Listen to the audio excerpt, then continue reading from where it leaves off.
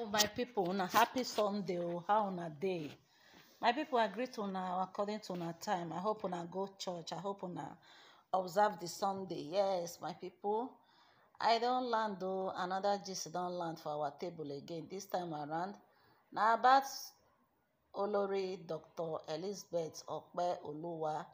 When it be Ooni of Ife, whether na second they be, because this their position they confuse me. Some people say na Mariam be first, Ashley na be second. Say na Ashley supposed to be first o. According to report, na since 2017, na they pay Ashley, na they do Ashley introduction. So I don't know who be first, who be second, because it is. But everybody for social media believe say na she be number second. Yes. Say na Mariam be first, she be second, Toby third, Ashley fourth. According to how we see the way they take do their party. Now a lot of people can't, but from the source, palace source say actually now Ashley be second, say because Ashley herself no gree do her own because of her daughter. According to wetin they talk, will not be me talking. According to wetin they talk. And secondly, I'm going to address, not for this video, I'm going to do another video to address one accusation where somebody accused me, very strong accusation. Maybe I will come live. I read in the evening to come really address that issue and some matters when it be say they arise. I go do that one. But today, we want when it be say carry me come.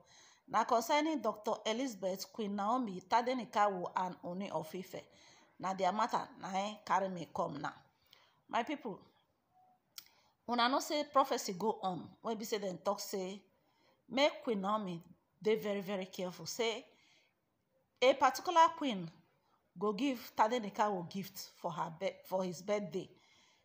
Because of this thing when it be say it won't happen, make Queen Naomi they very, very careful on how he go take collect gift for his son birthday. If possible, self make it just do an indoor. Not be every year that they do pikin birthday.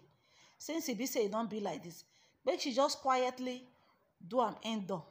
But una know now, as a mother, your son they add another year to his year. You go want to celebrate and you go want to happy. Based on una know say Yoruba people, they like party well.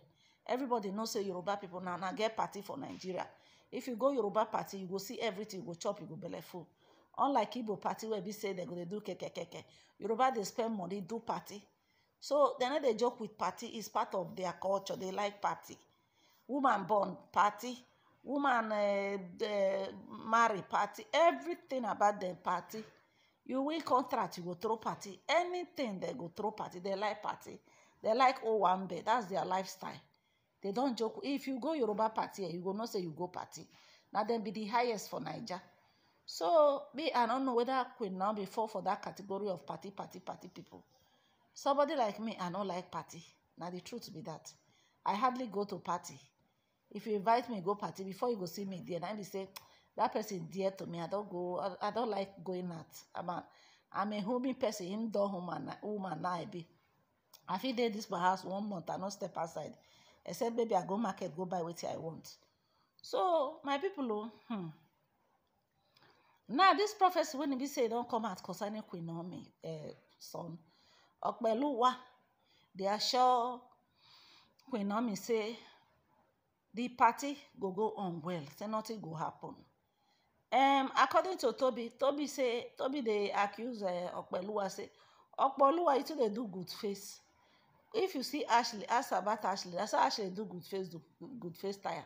Before you know, they carry all sort of allegation put for her head. The earlier you stay away from Queen Naomi and her son, the better for you. You better go and focus on how you go to get your own. Saturday do good face. Don't be that one go make they love you past. Ekpeluwa una know say na Scotland she grew. She no sabi all those kind of. She don't understand all this our kind of the way our people they think. Because the just say once you marry the same husband with them, una don't turn to rival. Say jealousy most of the things not the day. But according to Okbeluwa say he understand waiting he understand the kind of marriage that she's entered into. And according to waiting the mother and the father tell her say na polygamous marriage you they go. Carry jealousy keep for one corner. Treat your co-wives like your sister. That is the only way you go fit take enjoy your husband.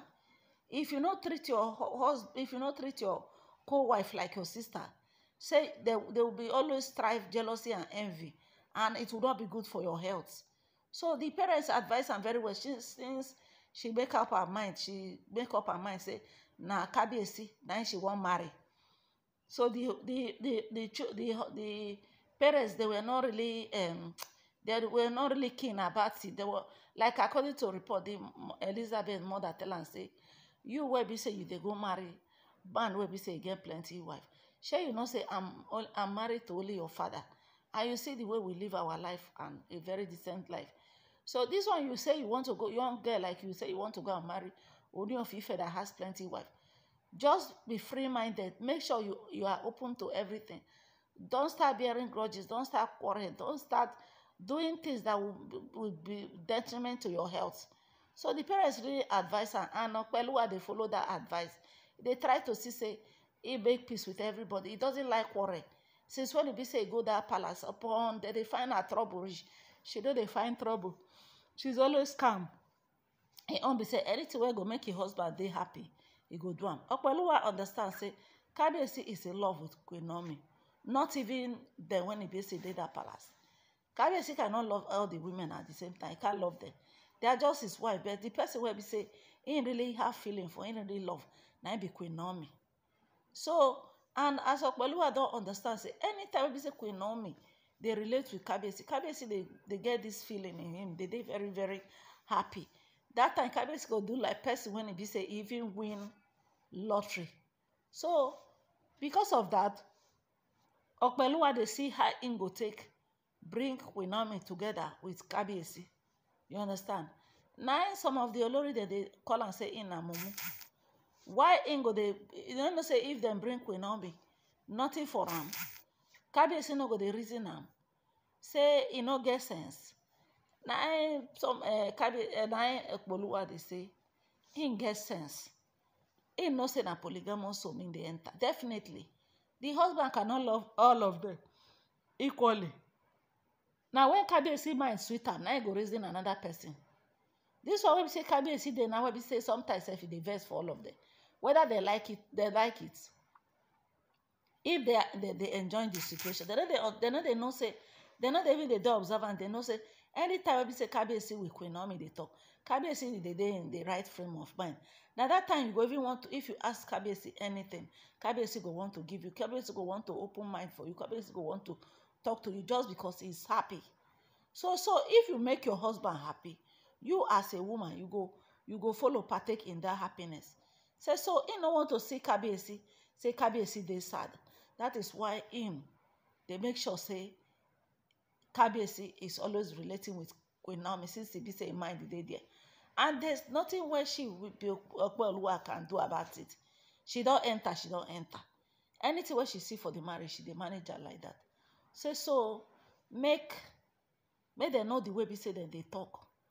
And Queen Naomi, in the other hand, Queen Naomi, they respect Okpeluwa, because Queen Naomi, they surprise say, that is why some people, they say make Queen Naomi, they very careful, because everybody with his mind, the heart of man, you don't know what's in their mind.